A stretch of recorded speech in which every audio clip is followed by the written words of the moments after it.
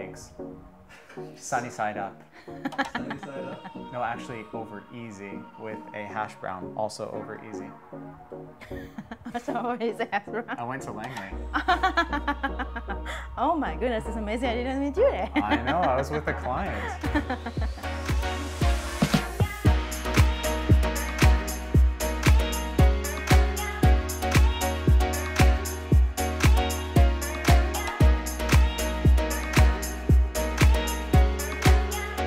Everyone, welcome to another episode of the Steele Entrepreneur Show. This is episode 37, as Danny so nicely corrected me. And today we have Cik Mei, right? Cik Mei? Yes. I got it, good. Cik Mei is a local financial educator with World Financial Group. She immigrated to Canada 12 years ago with very little English, but has come an incredible way since. And today we're going to talk about building and managing wealth, creating wealth, and a little bit about legacy at the end. So thank you for joining us. And Cik Mei, I'm going to jump right into it if that's okay. Of course, go ahead. Just because I've got a feeling a lot of the answers to these questions are going to be very long. So I don't want to waste any time and I want to get right to the good stuff. As always, I do my best to try and explain what you do, but financial educator is pretty broad. Can you elaborate a little bit on that?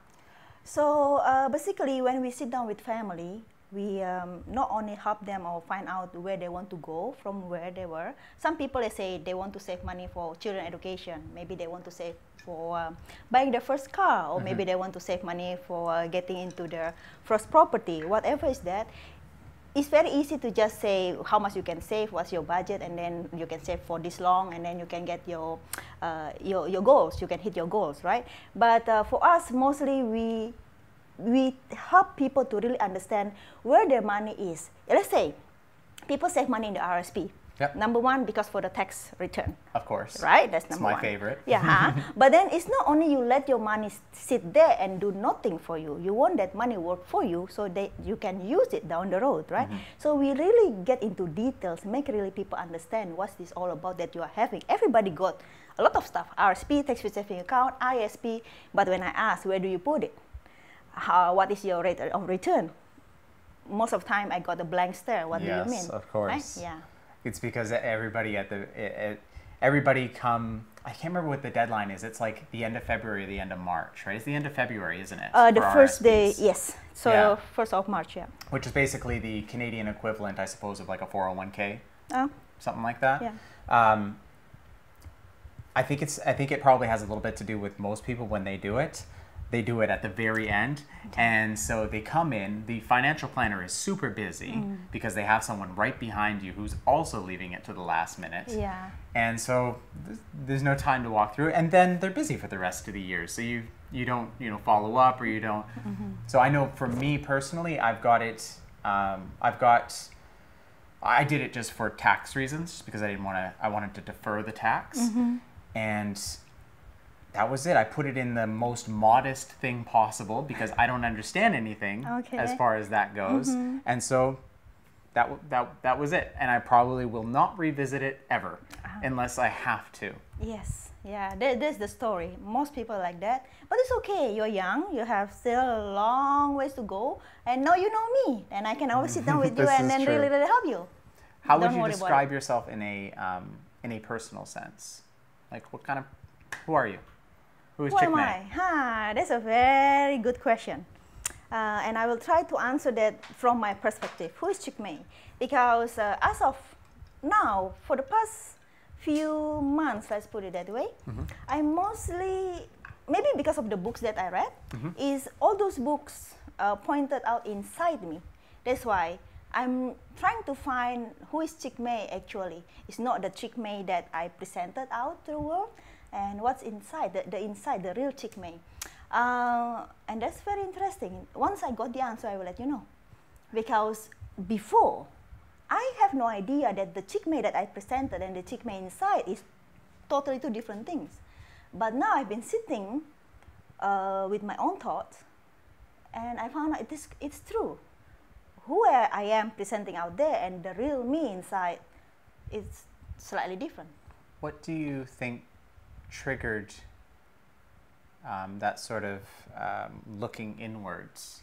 Like, what do you think was the catalyst for that? Because I think, I don't know that I've necessarily got there yet, and I think that's a really important sort of point in your life when you start to think deeper, I suppose, or look deeper, if you will. I guess so, because that's really very uncomfortable in the beginning.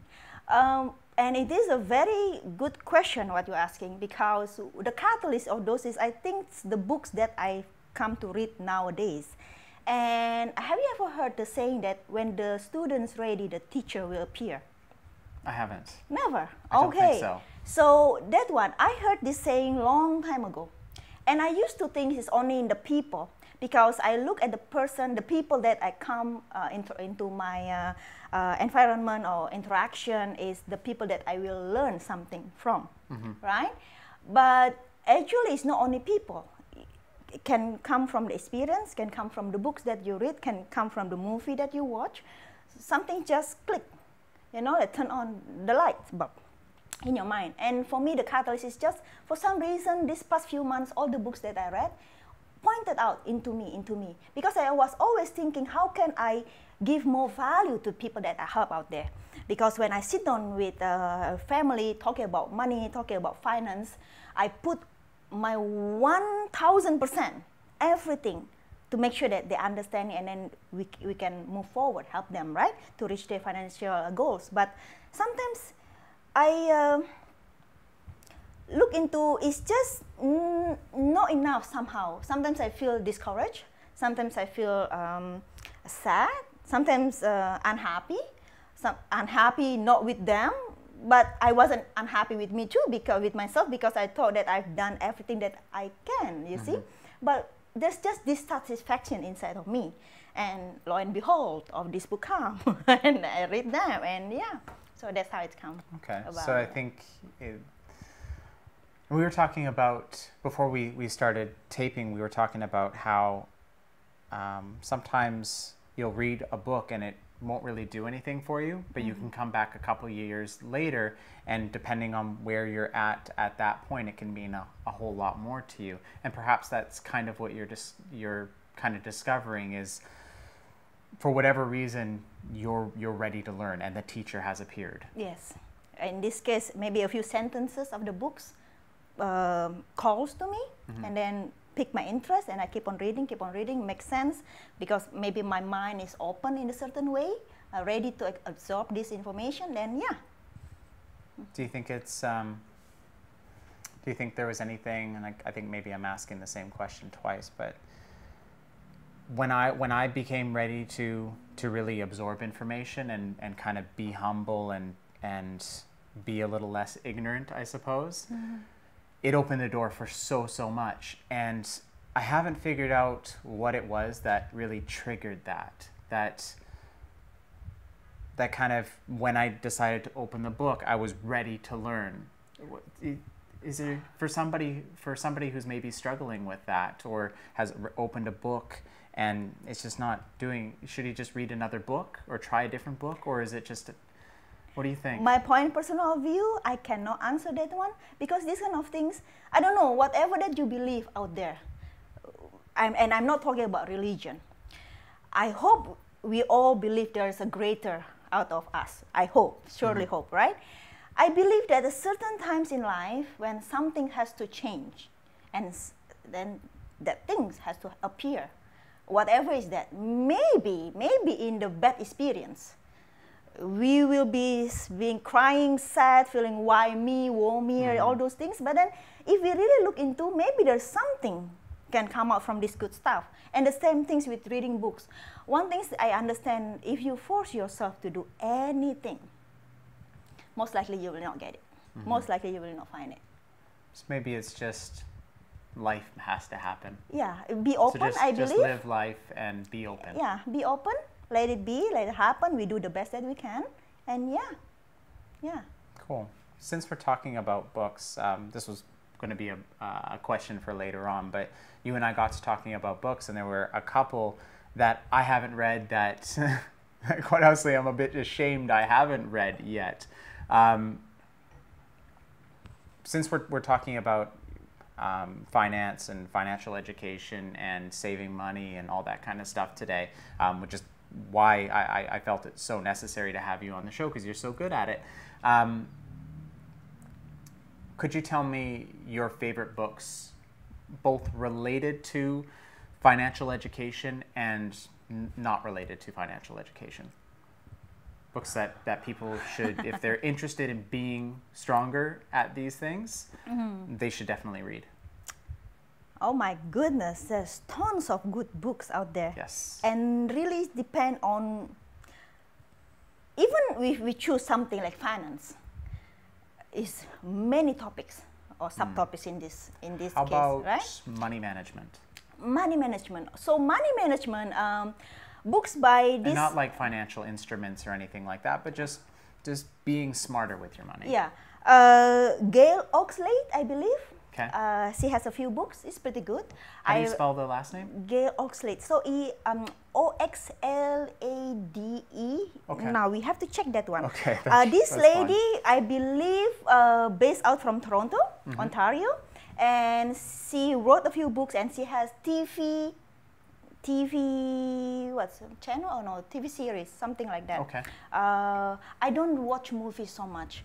I don't watch TV. So when I watch something like this, and this has been a few years ago, 3-4 years ago, yeah, you can find it.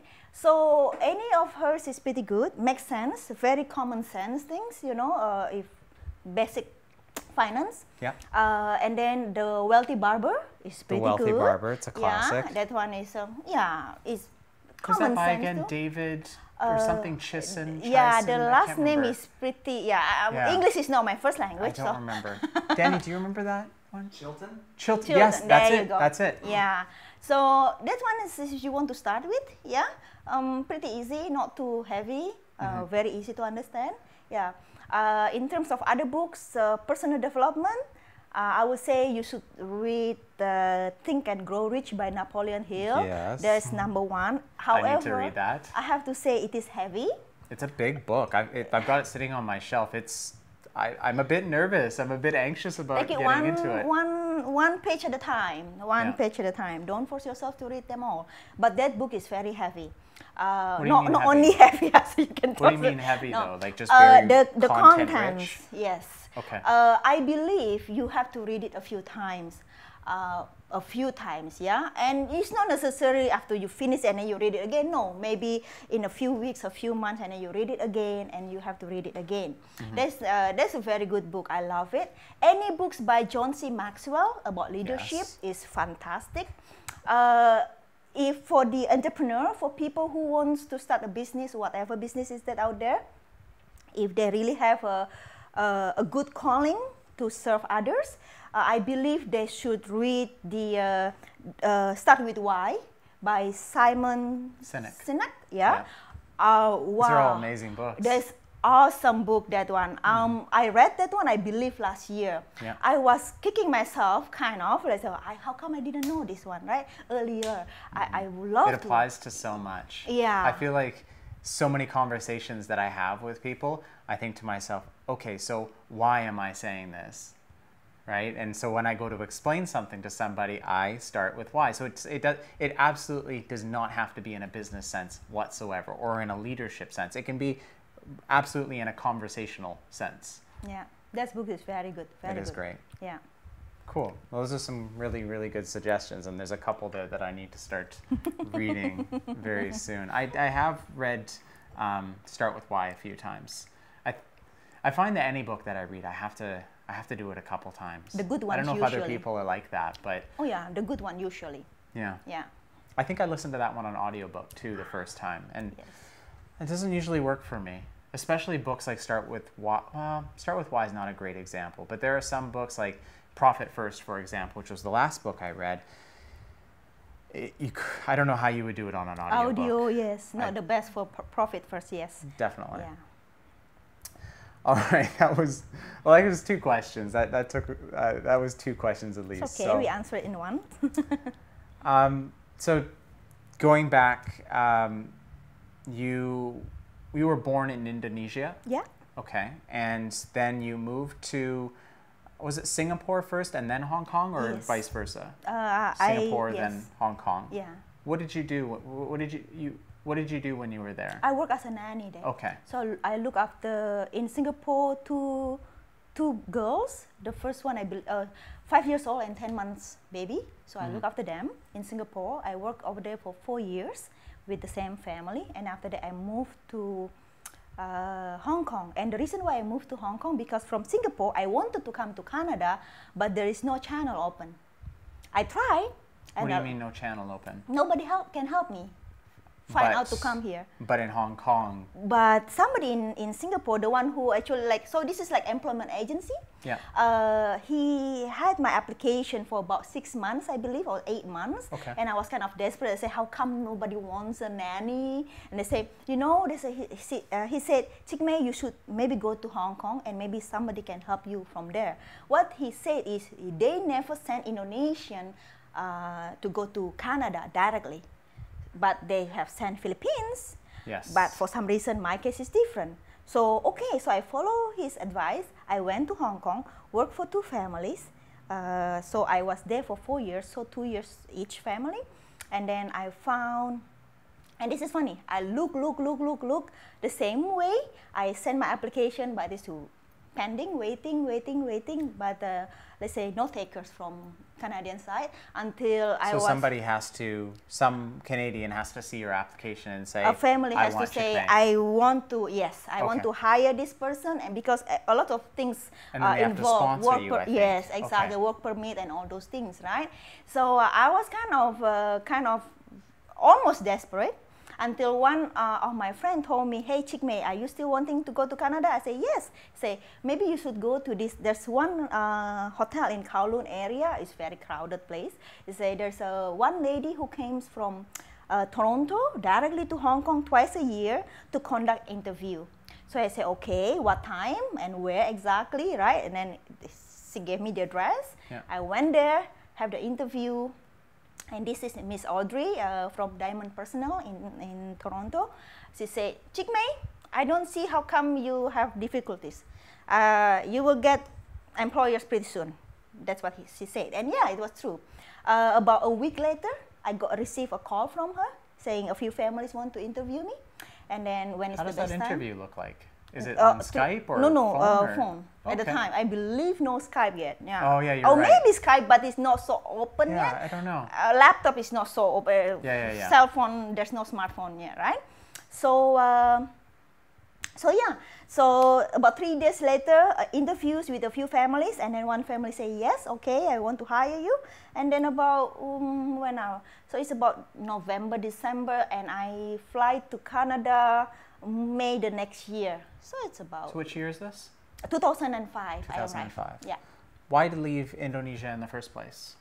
Why leave your family and everything that you're familiar with in the first place? Yeah, that's a very good question. Considering I was 19 at the time. Oh, you were? Wow. Okay. I was 19. I just finished high school the year before, worked a little bit. So the reason is because of number one is economy reason.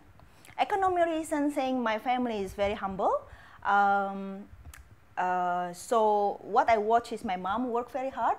Mom start her day about 4 a.m. waking up, washing clothing, cooking rice. We think we work hard. 4 a.m. until and then we went to work and then coming back home about 10 o'clock. Right, and so I couldn't. I think not only me. I have 3 siblings, so 4 of us. At least not the youngest one because it's just young, very small. But the 3 of us couldn't wait to grow up, so we can work properly and help mom. And contribute. Yes, and so I was very happy when I finished my high school. I said, yeah, we can work now. And lo and behold, you see, high school, whatever you can do, other people can do it. So it's pretty tough, competitive, very. So that's the reason why I left, because I need money, I need big money, I need to help my mom. We need to own a house. We never owned a house before. And the last house there before I left, it was bad house. Tell me about the pots and pans. The pots, yes. So many leakings. So the roofs is just not good. We don't have renters' right. So landlord is not. You can't call them up and force them to fix anything. Yeah, basically you fix it. When you live there, you fix it, right? So yeah, there's one time monsoon that I remember vividly. It was monsoon season, and then raining badly, and we use all mom's pots and pans to take care of the water, and there's no pots to cook. And that's the things that push me out, because as afraid as I am of the outside world, I cannot stay. Yeah. Right? So what's worse than what has been anyhow? What's worse? So I was kind of, I'm taking it. Makes sense. Okay. One of the things that that blew my mind here in Vancouver, I found myself, I guess it was about a year and a bit ago, I found myself in sort of a position where I was making really good money, but I was of the mindset that, actually I guess it was a little bit before that, so let's say 2 years ago, I was of the mindset that I could not afford a home in Vancouver. Absolutely not. Why did I need a home? Why did I deserve a home? You know, I'll just rent, and eventually I'll save up enough money. You were earning $12 an hour, and I know this was a number of years ago before things, you know, blew up, etc. But you were earning $12 an hour, and you were able to afford to buy a home. You were working at it. Were you still working as a nanny at that time? Yes, I was still working as a nanny. What does that look like? Walk me through that. I think, I mean, you even folks who work in a restaurant, for example, where they earn, let's say, I don't know what minimum wage is here, let's say $14 an hour, which might actually be high, and then plus tips. So, you know, maybe we're talking $20 an hour. Even at $20 an hour, that is not in the cards as far as most people are considered. So what does that look like? Walk me through how you, one, decided, okay, I can do this, and two, how did you do it? Okay, this is going to be a very long answer for that. That's okay. I've got time. I've got time. So let's put it this way. First of all, in terms of whatever financial goals that you want to reach, money or your income or your salary is never the factor, actually. It's not about how much you make, it's how much you save. Now, you can be making $200,000. Where do you get that from? Where did you learn that? It's open secret. That's an open secret. It's open secret, solid. Okay. Yes. Continue, sorry. You can make 200,000. If you spend 250,000, you're nothing. Now, I can be making 30,000 a year. If I'm saving 25,000, I'm still way ahead of you. Yeah? So it is never about how much money you make. My mom always says, I used to call her when I first started my business, and I was making real money for the first time in my life, like real money, not just paper route, restaurant, etc., like real money. And I would say, Mom, I just had like my first $100 day or something like that, or my first, I don't know what it was. And she would be happy, but she's not one of those mothers who gives you a pat on the back or anything. Like, she's just not like that. And she would say to me, okay, but how much is in the bank? There you go. Your mom knows that. Yes. Well, she comes from an immigrant household. And so she learned from a very early age what it is to have money. Sorry, I interrupted. No problem. But this the open secret. That's what it is. You can be making plenty, but how much is it you're keeping? How much is you're paying yourself first? Now, so the second thing is the why. Do you really want to own the house? Do you really want to own a property? That's why you have this mindset early on. You say, do I deserve a house? Right? Those things. It's not the proper mindset, if I may say it. You may, please. I know. From my point of view. I know. I okay? agree. The thing is, once you know your why do you want to own a house? There is nothing can stop you to make it happen. What was your why? My why? Well, growing up like that in Indonesia, I don't want to be moving here and there. I need to own a house. You want to have pots to cook with. Exactly, right? The thing is, and this is before I understand about equity, about how your house can grow money in it and everything. No, I just want a house that I can call a home, my own, and then just relax after working hard at home, outside, and come back home, and just be happy, right? This is something that I call. No anytime saying, Cik Mei, sorry, we are going to sell it. Cik Mei, sorry, we need to use it, right? Can you imagine that? So that's it. That's why by making just 12 bucks an hour, I can hit this one. However, I have to clear one thing though. I was making $12 per hour, but I didn't work 8 hours a day. Okay. I work way more than 8 hours a day. Tell me more. Way more. I work 16 hours a day. Okay, so that's how money can accumulate. But the thing is, the why is the things that push you forward. All right. I believe I answered your question. Almost. Oh, so, whatever the math is, 16 times 12, what is that? So is what is that? What is there? 126. Calculate it. Then Yeah, 200 something. Bother. Have a password, Adam? You can just flip it up. You don't even have to. What up? Flip that up. Oh yeah. Yeah. 16 times 12. 192. Okay, so 192 before tax. Wow, those are good days. That's good days. Those are good days. That, you know, let's say that's 150 after tax kind of And thing. the funny thing is, I didn't feel tired because that's what I Because you worked had your towards why. something. Yes. Yeah. Now we will look back and say, oh, how on earth I did that. But yeah. So I guess the question that remains unanswered is, walk me through how you would then save, because I mean, yes, $150 a day is good money. You can survive very well with $150 a day, but having the discipline to live well beneath your means so as to be able to, you know, save money. How did you do that, and what did that look like? Like, how much would you put away? How did you teach yourself to sort of live well beneath your means? Tell me about that kind of stuff. The thing is, a lot of people think this as a sacrifice when you do not use up all your what you have. Let's just put it there, all your money. Let's say that, right? You live below your means, like what you say. Now, growing up in Indonesia, we make do with whatever. Reuse, reuse, reuse. Yeah. Nothing broken, don't buy new ones. Yeah, there's no such thing as you buy new iPhone, new Android every single year. No, right? So all those kind of things. Now let me say one thing. Maybe this can help other people out there. A lot of people thinking saving 10%. Yeah, saving 10% is the minimum you have to pay yourself. Minimum if you're working for somebody. If you're an entrepreneur, when you have no idea if you're going to eat tomorrow or not, then you better save 20 or 30%, minimum. Okay. Now, in my case, I save very close to 80%. I really make do. Now, I don't eat, what's that, noodles, what do you call it? Ramen? Ramen noodles, I love it, but I know it's not the greatest. I don't eat it every single day.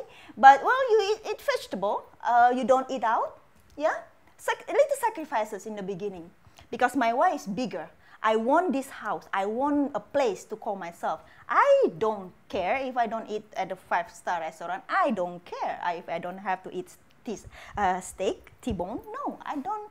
Yeah, T-bone steak. Yeah, steak. Yeah, that's it. My husband loves that one. I'm not used to eat big chunk of meat. Usually our meat is tiny little bit and with a lot of vegetable. Well, it's just as a flavor, right? Yes. So nothing like that. So if we really drastically cut a lot of things, then yes, you definitely can make it. Don't worry. Now, let me be realistic. When I got my place, it was 2009. It was long before price like now, yeah? So maybe for people who's making 50, 60,000 a year here, if you want to get into a condominium, 500,000? Yeah, 400, 500,000. Maybe, yes, you really have to look outside, not in the middle of the downtown here, no. Maybe you have to go out in the Surrey or whatnot, maybe get the 300,000 first or some sort, right? A lot of things things can get done if you really, really want to make it happen, really. I find my peers who are looking for homes right now, they have trouble with the concept of commuting. So they're, you know, if for them they're saying, well, you know, if I can't own a home in Vancouver, forget about it. I'm just not going to own a home, right? What do you make of that? What do I tell them? Actually, I kind of agree with it. You work where you stay, or you stay where you work. Yeah, you don't want to travel 2-3 hours. No, really, not in the sense of efficiency. No. But if it means getting your foot in the door, you know, even if it means you got to suck it up for a couple years or a few years and make that commute so that you can get your foot in the door. Because I mean, what happens if you don't necessarily make? I guess this is my argument. What happens if you're still making $50,000 2 years from now? You still don't own a home, and now the average home in Vancouver is 20-30% higher, but you still don't make any more money. That's a very good argument. Yeah. But it's really back to the feelings again. Are you willing to sacrifice 2-3 hours drive? Maybe. Is your why powerful enough? Yes, is it? Do you really want to? But if you really, a lot of people think about convenience. They have to be right in the middle of the downtown. Well, I really cannot answer this one truthfully, because what I can answer is just from my perspective. If I really have to have it, my properties outside of the Vancouver. We have one here, Marine Drive, but we have outside more. Yeah. So you go where the money is, basically. And if you can purchase it, and you purchase it, and it is true, you need to get your feet in. So you're thinking of it more from a return standpoint. Like if you're looking to buy a home, do you buy it in Coquitlam or Surrey, or do you buy it in Vancouver, where you know that in 2 years, if you had to sell it, you're going to get 20% more, versus if it was in Surrey, although Surrey is growing like crazy right now, so probably a bad example, but is that kind of where you're coming from? There is no bad places to buy in Greater Vancouver. This is my point of view, my perspective only, all right? Don't buy anything on what I say. This is just what I was feeling. If you want to buy anywhere, is good. Anywhere in Greater Vancouver. The only thing is how powerful is your money, your purchasing power. Let's just put it that way. Do you have enough money to put it like that? You don't want to bankrupt yourself to get into this house, right? Now, don't get me wrong. The housing in Vancouver is very hot right now. Last year, some areas get 30%. Our places get about 20% average. We own 4 properties, combined, husband and I. So last year was good year. It's going. But now think about it. Do you really think is feasible for this kind of things, for the price to increase 20%, 30% every single year? No. Not with the salary stuck. Oh, very tiny bit, little. No, it's not going to be. But is it going to crumble? Who's to say? I personally don't think so, because there's a lot of foreign money. There's a cash coming in. It's not balloon, yeah, empty. Yeah, it's real hot cash. air. It's real cash. But really, just be careful. Don't force yourself to get into something if you really cannot afford it. But the thing is, you can save as of now, yeah, pay rent or whatever, save a lot of money, and then when maybe market will settle a little bit, maybe there will be some correction, and then you have enough money to get into it, right? But then if the markets have some correction and you do not have money to put inside, then what does the saving process look like? I remember, I think it was, I can't remember where I read it, or maybe someone explained it to me, but they would have envelopes for different things. So, you know, they would get their paycheck, they would, you know, for example, put the cash on the table, and then I think this is what my grandmother did.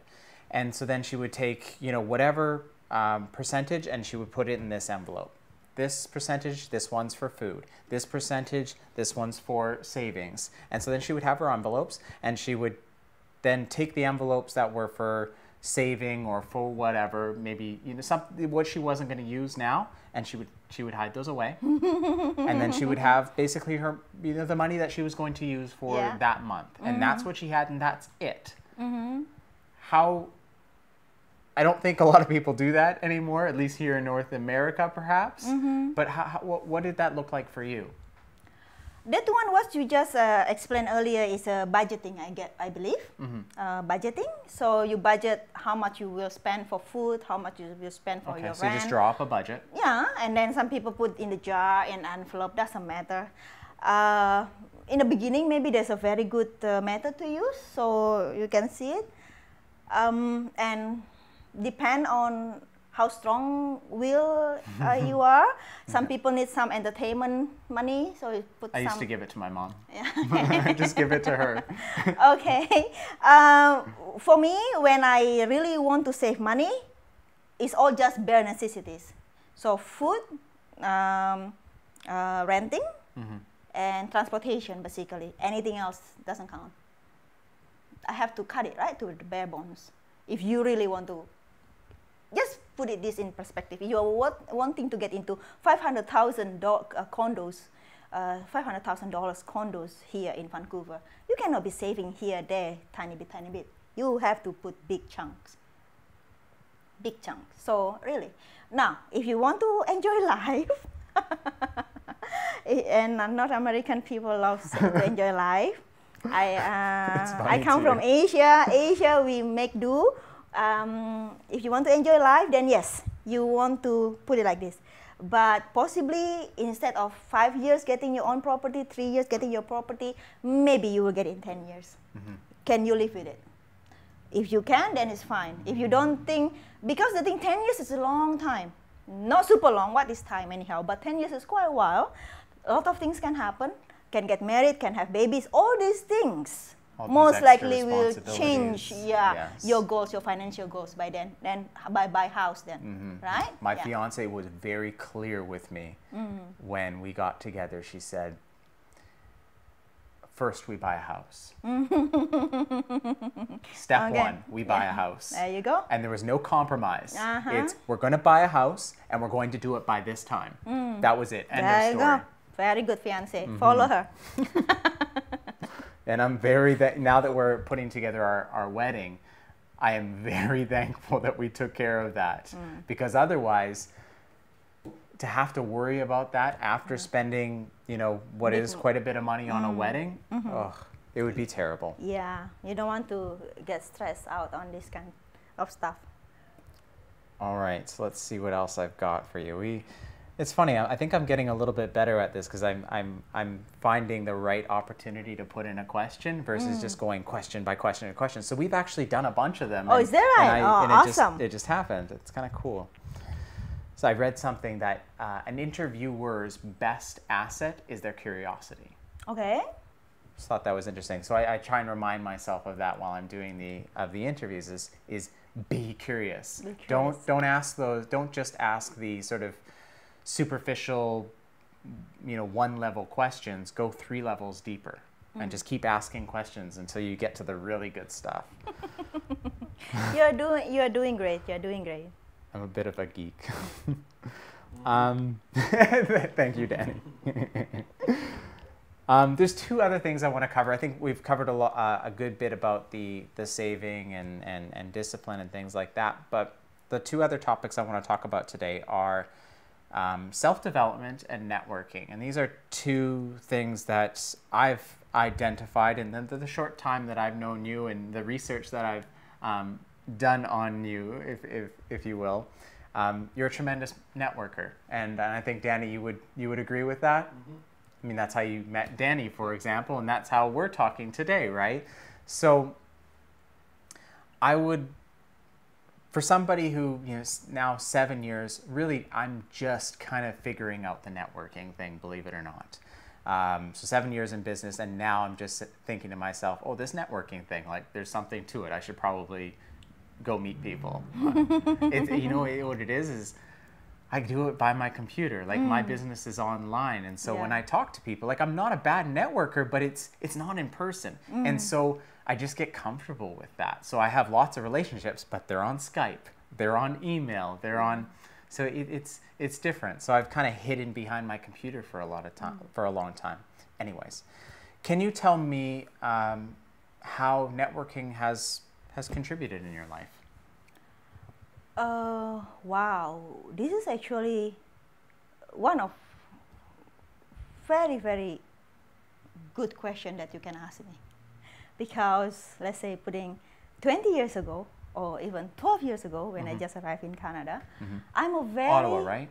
I arrived Ottawa. I was in Ottawa for a bit and then I moved to BC. Gotcha. I was a very quiet person. I used to think of myself as shy. Now I find out, think back, no way I'm shy. No. But what I am or what I was before, I was reserved maybe. Yeah? And I used to think like this, don't disturb others so others will not bother you, right? Say that again. Don't disturb, so like don't bother others and then they will not bother you, right? Okay. And in terms of, I used to think, because I come from Asia, where we tend our own stuff, our own business. Yeah, we don't. It's very private. Yeah, private kind. We don't be nosy, you know, asking, whatever. Those kind. Some people find it's fine. So it's some a people can thing, think. Perhaps. Really depends, but in Asia maybe more. Yeah, we are more close that way. So I came here as a nanny, or even after becoming a nanny, I become a bookkeeper. I love numbers. Yeah, to me numbers don't lie. Numbers is either you make money or you don't make money. There's no gray area there. Yeah. Can we quote that? Either you make money or you don't make money. Yes, right. Cik Mei. So this is very clear. So a bookkeeper I found is very easy. You just put the numbers together, and at the end you will find the answer, right? So those things, as a nanny, as a bookkeeper, I don't need to network. But as a financial educator, where I help people understand about money, I definitely need to network. Now, as a person who is quiet, reserved, what do you think? I didn't feel comfortable out there. And it's a sensitive topic. Money, yes. People aren't excited about talking about money. Exactly, yes, exactly. It's very interesting actually though. I used to think it's sensitive and not many people talk about money. However, what I observe, people can be having chicken wings with beer and they talk, oh my goodness, I'm broke. No money, all those things talk about the lack of money. Let's just say. So is it really sensitive? Not really, all right? So maybe it just needs to be the right environment, or? Depends on the people. Okay. Asian, maybe, I can say, oh, please, the Asian people, forgive me. I'm not stereotyping, but maybe mostly us, we do not talk about money so openly. Don't think so. I couldn't recall that one. But ever since I'm here, I noticed that when we hang out together with friends, and that's what usually come up, yeah? The lack of it, let's say. So where I was. So networking. So when I'm in finance, I understand that I need to reach out to many people. So the first thing is I have to be out there in the middle of many people, of a crowd. So trust me, the first few times is very, very, very painful. I feel very uncomfortable, feel very, it's just totally out of my element. But I just push it. Why? Because of the why, right? I need to do this, I need to master this in order to be successful. So I just push it out there. Now, a lot of people, and this really depends because this is just my observation, my opinion. A lot of people in their networking event, they exchange business card. After that, what do you do with the business card? What do you do? You have to follow up. You have to call them. You have to text them. Whatever is that. Hey, nice meeting you yesterday, and whatnot. Send them an email. Whatever is that. Some people come back. Some people not. It's fine as long as that we have done it. And I learned this much. In the first few networking, I thought somebody will reach out to me, and of course I didn't do anything, right? But nobody reached out to me. So rather than for me waiting, sitting down, doing nothing, waiting, nothing happens, I decided I should should just be the one who say first, right? Yes. Because I have no idea what is the etiquette of this networking thing. And I have no idea as a male or female who's supposed to reach out first or whatever.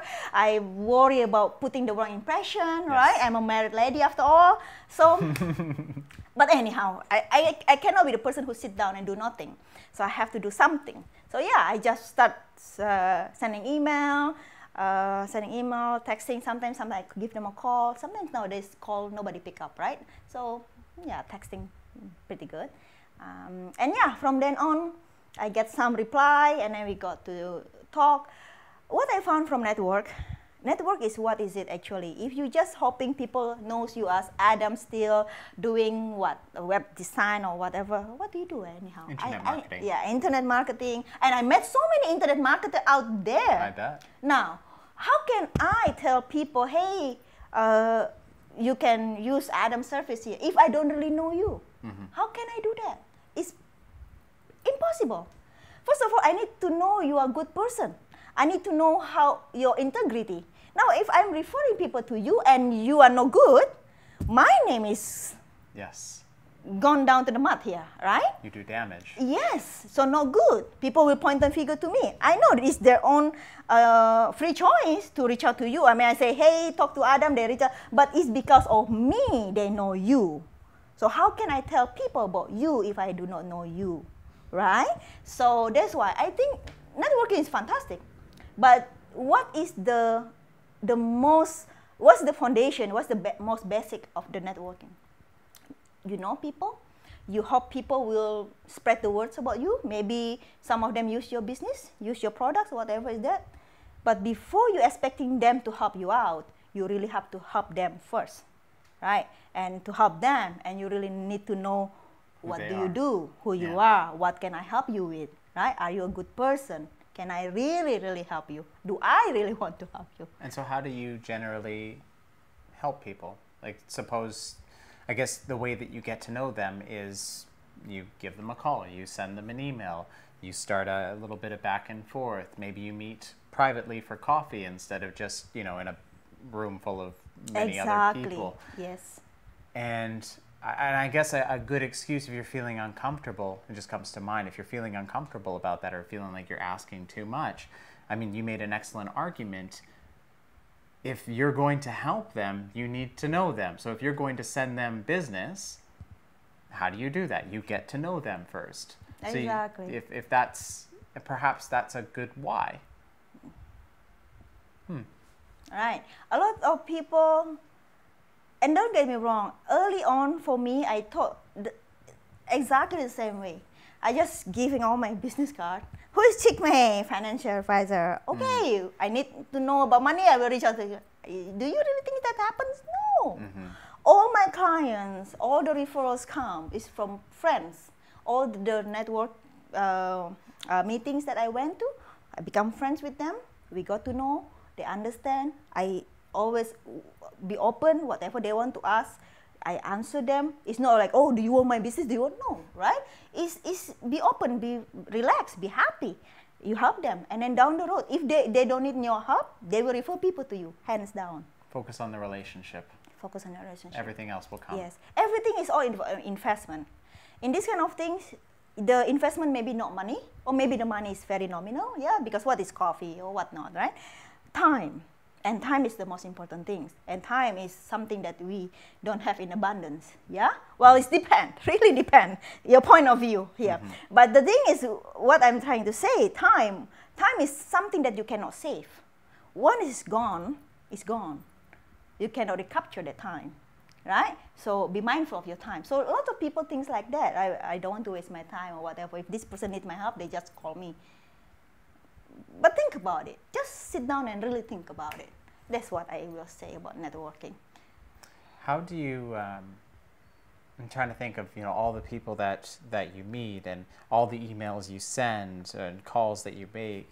How do you keep track of all that? How do you keep track of all those relationships and manage that? Like, what does that look like? Is it like a spreadsheet or? Well, yeah, that's why if you are savvy with computer, me, books and pencil, my trusted friends, ballpoint in this case. And so does each person have a page, or what does that look like? I'm trying to imagine. Well, in the beginning, I just write name, meet this guy, this, right? Mr. A, B, C, D, Sure. today. The next one, I meet this. Did I call them? What is the result, right? And then after that, we become more personal, right? Oh, I know these guys already. We become friends. I don't need those anymore because your name is in me, in my brain now. I remember. I know everything basically, right? It's all stored up here. I don't need this one. But in the beginning, of course, because sometimes in the meetup, it depends how big is the group. Could be 50 people. Can I keep track of the people? No, right? So it helps writing down, oh, I met this guy or this. I'm not so great with name. I can remember face, but names is totally, I really need to write down and I will remember how it is pronounced, right? So writing it down, it will make me remember about all these people that I've met. Do you connect with them at all on LinkedIn or Facebook or anything like that? Some of them. Sometimes? Some of them. Do you want to hear my opinion about it? Sure, I'd love it. Yeah. A lot of people want to reach out to me or want to connect with me with LinkedIn, and I usually accept it. I think I sent you a request. I think today, yes. I haven't been on my computer today. But the thing is, once you become friends on LinkedIn or even friends with Facebook, then what? Facebook is the worst. People post whatever over there, and then it's up to you, of course. You have the choice. Either you want to see, you want to know what they have been doing, what they are eating, places they are going, right? So yeah, it's choices. But so what? It's all about the next action you take. How are you going to connect with this person? So don't fall back on Facebook or LinkedIn connection being enough. You have to take more action. I don't think you can depend on those, yeah?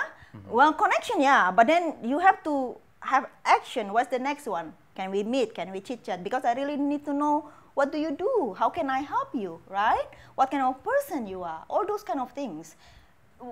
From my point of view, could be maybe other people out there, other entrepreneurs have different thinking. And it's up to them. It doesn't matter, yeah. What do you do, Danny? Just out of curiosity. I use Facebook. I don't ever use LinkedIn. You're as bad as me. Yeah, he's as bad as me. I'm terrible at this. And I post cat pictures all day on Facebook. Just wait till you hear how.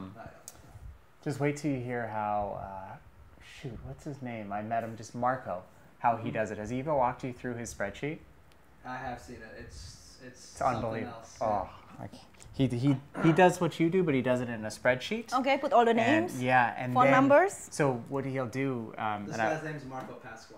Pasqua, yeah. I'm interviewing him in 2 weeks, and I won't give too much away, but he like after meeting me, he would have put me in a spreadsheet, and then he would have written what he learned about me, and then he would have looked to all the other people in his spreadsheet and be like, who can I connect Adam with? Right? So he, and you know, him and I are getting together and, you know, we will take it from there. That's his action. But he also looks for, who can I connect Adam with? How can I help him right now based on the information I have of these other people and the information I have on Adam? So he's not only a good networker, he's a good connector. Very and good. I like that. There's another thing I've never really heard. So last bit, and we kind of touched on this a bit, so feel free to keep it short if you'd like, because I don't want you to repeat yourself or anything. But we talked about personal development a little bit at the start, where, you know, we talked about books and we talked about, you know, sometimes the timing needs to be right. What does personal development look like for you? How do you find yourself improving? What do you use to? What are your tools? What does all that look like? Yes, it's a fantastic question actually, because it's tangible. It's intangible. Yeah, you cannot how you measure it. Yeah, but you will feel it though, right? Every day we have to strive to be better than yesterday. And how to do that is by the people that you hang out with, and the books that you have read, I believe. So relationships and books. Yes. Okay. So unless you are a person who lives in a cave, I guess, so cut out from sometimes I feel that way. But the thing is to grow, right? For us, for ourselves, to grow. really you can only use yesterday as the benchmark. If yesterday I'm an angry person, can I be less angry today? And tomorrow, can I be a patient person? Maybe it's a little bit a jump, a leap, but still, that's one as the benchmark, right? Personal development is very important. I do not know if everybody agree with me in this case. As learning, it has to be done every single day, not even day, every hours, every moment is learning in our life, right? When I don't learn anymore, it means I'm not here anymore. I'm up there or down there, wherever it is.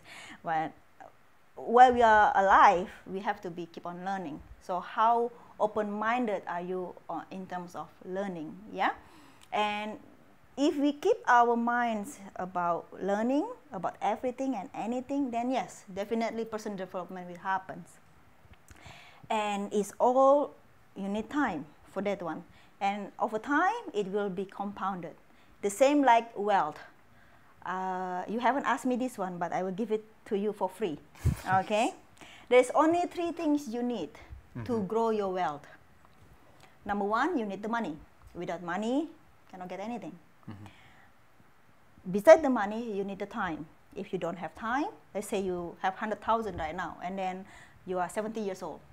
And then you start thinking, or maybe you are 60 right now and you have 100,000, but you have no idea if this is, can this money go together with you or not? What happens if you live up to 90 and then you outlive your money? Money is long gone already, right? So we need time. That's why it's so important to start saving early, because that time is still on your side. Exactly. Money, time, this is good, but it's not enough. The last one you need is rate of return. How is your money working for you? Before, I have no idea whatsoever about money. I'm a good saver. But whatever money I put is that the money that is there. My money is not working hard for me. Yeah? So, if we only have money and time, doesn't matter you have been saving for 20 or 30 years, there will be some accumulation. But there's one thing I'm sure you have heard about: inflation.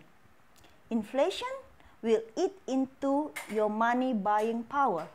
Every year, it will less and less and less. So your rate of return needs to outpace at least inflation. That's to break even. You need at least 5% maybe. For the last 35 years, the inflation may be about 3%. Yeah, year to year is vary greatly, but I don't think about these things. No, ordinary people not. Totally. Why should you? No, you have been working very hard. Right? So this is very important. And the same with personal development. Maybe we read a book today, or maybe a few pages, a chapter today, you don't see it. But over time, it will compounding too.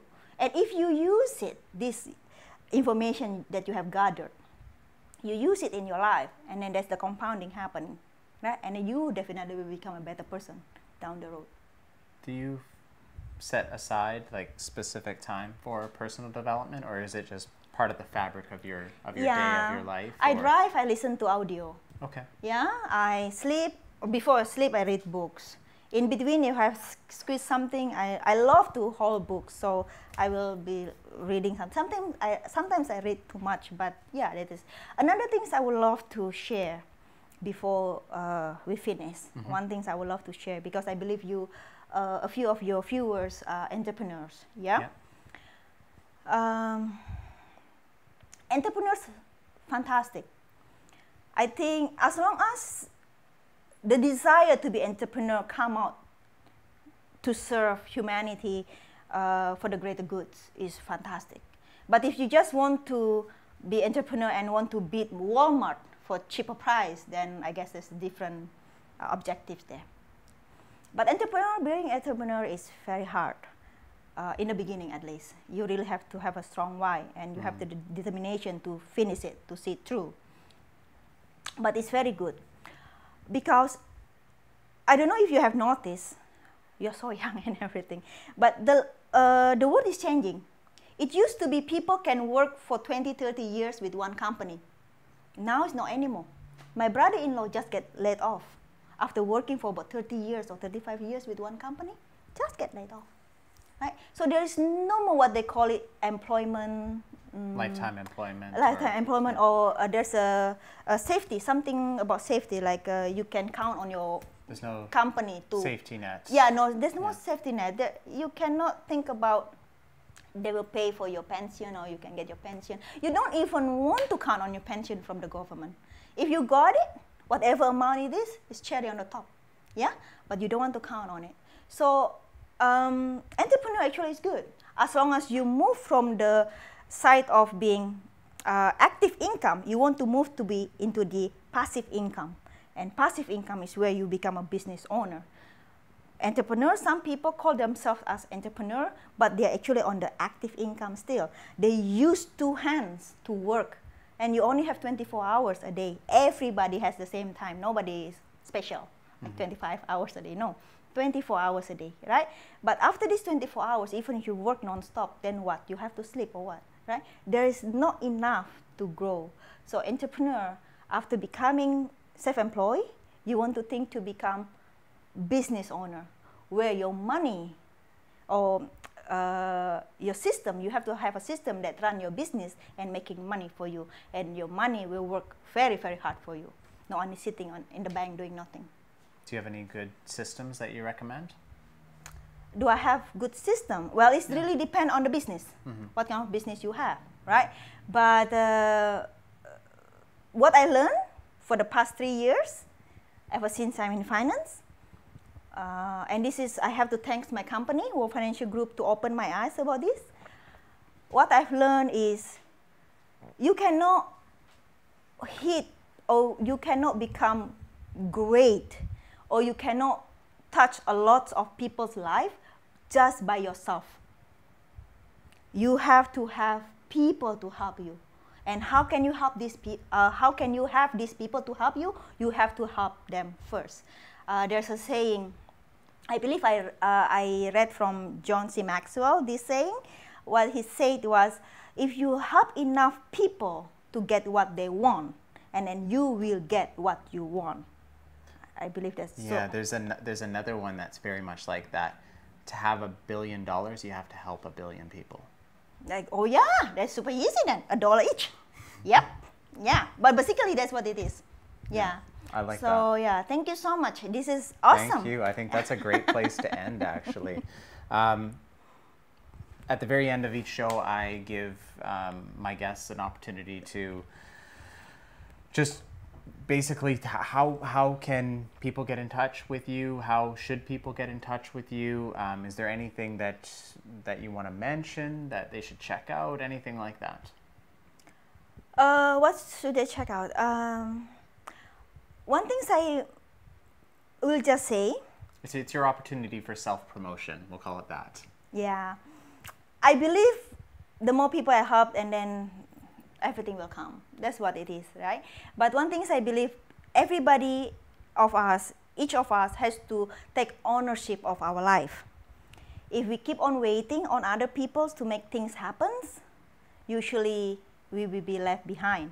So we have to take this moment to move forward. Don't wait on anything. For me, I don't know if we can put my website on the things. Yeah, maybe it's easier because of my name. It's just my website is cikmeitjan.wfgopportunity.com. Perfect. And then we'll you can put it in there. It's easier if people want to take a look. There's some financial concept and whatnot if they want to know. My phone number there if they want to reach out. And yeah. Perfect. Thank you so much. Thank you. I really appreciate it. Awesome.